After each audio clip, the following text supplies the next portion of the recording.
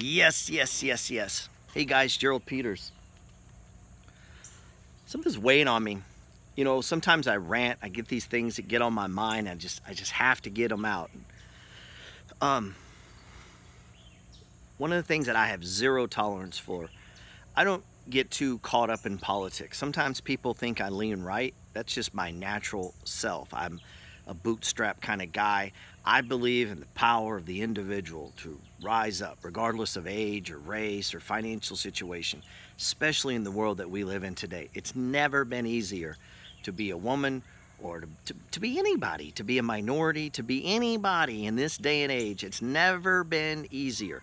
To be poor, you have air conditioning, most people.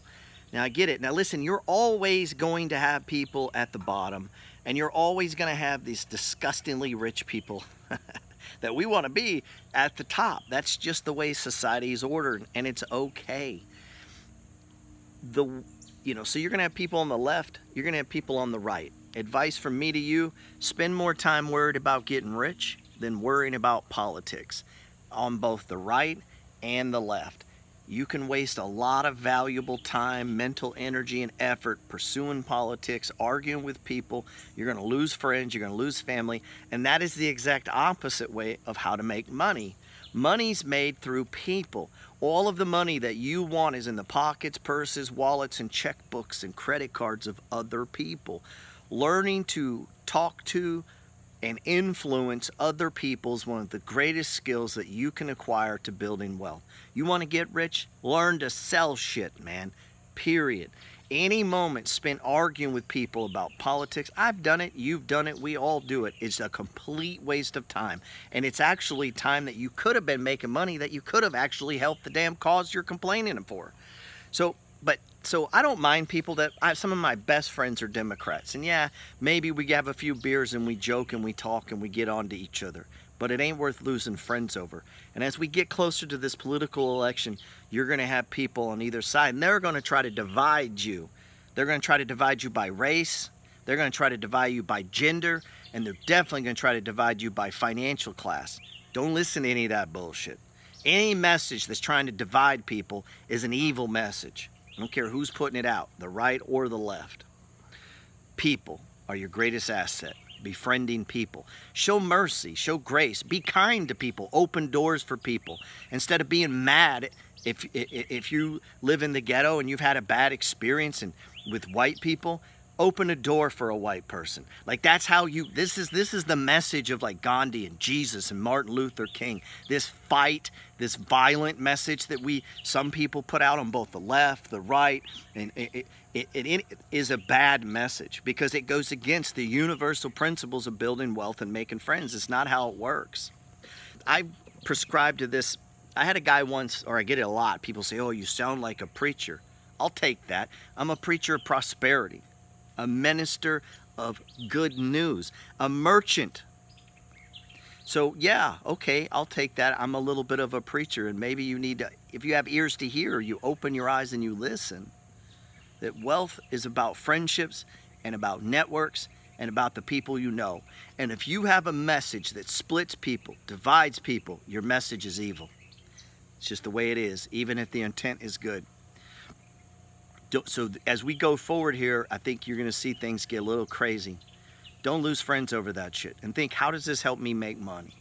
How is what this person says make money? But one thing drives me more crazy than anything is socialists. I actually despise socialists because socialism is evil. Now, if you're a socialist, I'm sorry. It's evil. It's about feeding caged tigers. It's about stealing the dignity from other people. See, what people don't understand, you know what your secret power is? Is when you're downtrodden. You know what your secret power is? Is when you're in a minority wherever you live. You know what your secret power is? Is when your gender's underpaid. That's your secret power. It's not that you're given something, it's that you can take something. That's your secret power. See, your mess is your message.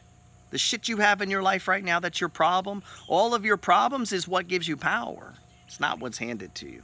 So when you go around taking from other people, you know what that's about? See, one of the things that drive me crazy about being a socialist and why I think socialism's evil is because they have a limited mindset. They think money's limited. There's only so much money in the world.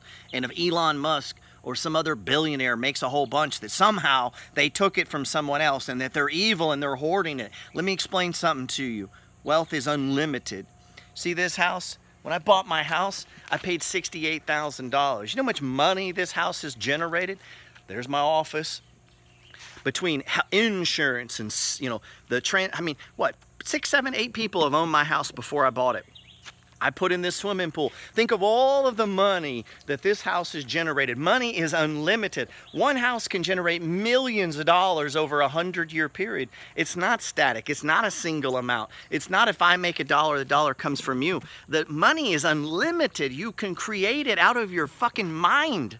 You just think up an idea and you go into the marketplace and you can sell a $20 widget. And if everyone in the world buys your $20, you didn't steal anything.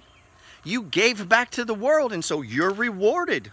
This is how life works. It's about value creation. And so the problem with socialism is they don't create any value. They steal from the value creators. And then they take their stolen goods and they distribute it to other people, stealing their dignity because they think they know what's best for you. It's an elitist mindset of, we'll take care of you. You don't want to get caught up in that. Let me help you with something. You'd rather be fucking poor than have someone take care of you. Because then at least you have your dignity. And at least you have the ability to go out and go into the world and find something, kill it and bring it home. See, the moment you start letting other people feed you, what happens? That lion can no longer hunt. You're a lion. You're a king. And you're a queen. And heavy's the head that wears the crown. And this stuff gets hard. And so be careful of people who come in sheep's clothing. They come as if they want to help you. They want to come into the flock and make your life better. But the truth is they just come, they just steal from other people because they don't have any ideas of their own. They can't create nothing. It's just take from other people. And when you take from other people, you're just a thief. And that's why I hate socialism. I hate it, man. It's about keeping everybody common. It's about the average guy just staying poor. The core central theme of this is that everyone is average and everyone should have something. Truth is, you don't deserve shit. Nobody does. You got everything you deserved when you were born, and you're going to take everything with you when you die that you deserve. Nothing. Everything in the middle, it's about the value creation you bring to the world. It's about the friendships you make. I've made a lot of good friends on Instagram. I began giving away this book right here. You don't have to die broke. This book is free. I'm already rich.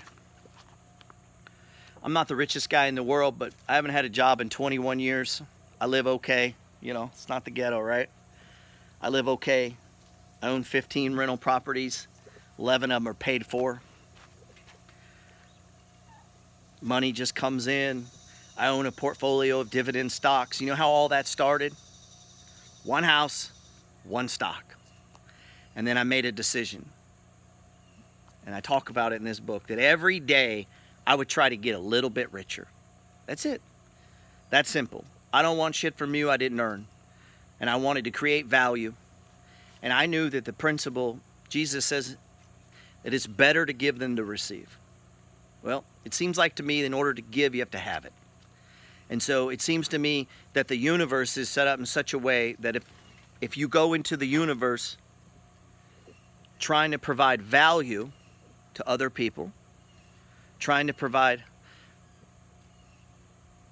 let's just stick with value. You're trying to give. Your product makes their life better. Your service improves their life. Your service saves them time. Then you'll be rewarded. Simple as that.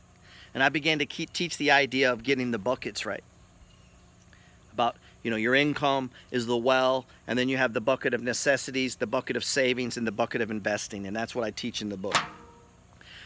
And as I began to go in life and began to do this, and I had a job. I used to be a prison guard. The most I ever made at a job was $12.50 an hour. And then I started a lawn care business.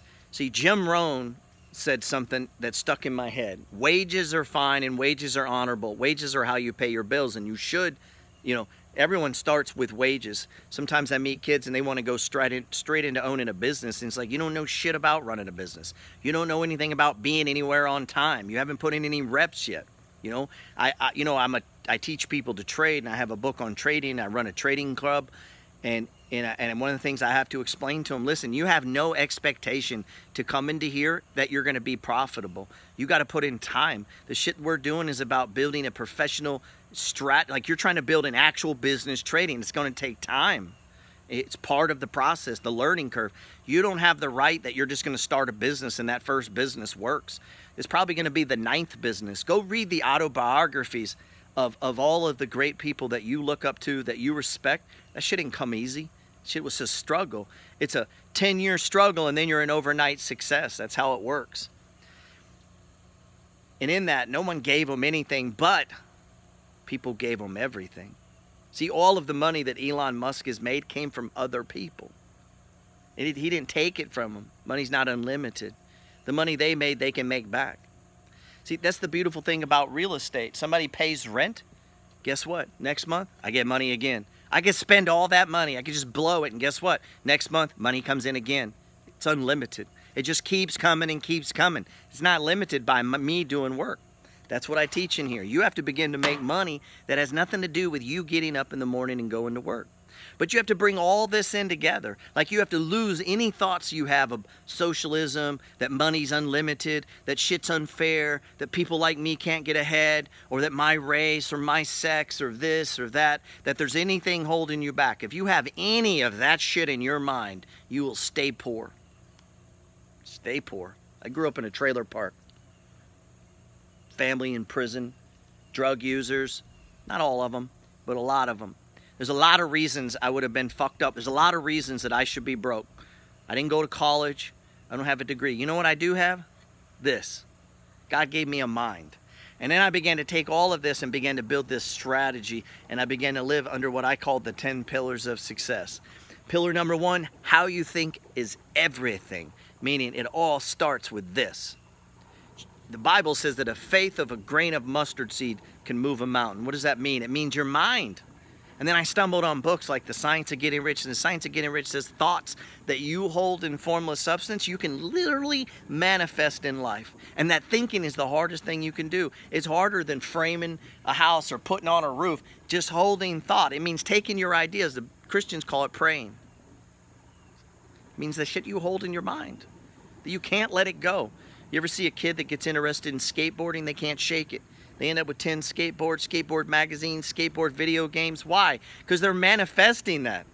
It's all they can think about. And that's how you manifest things.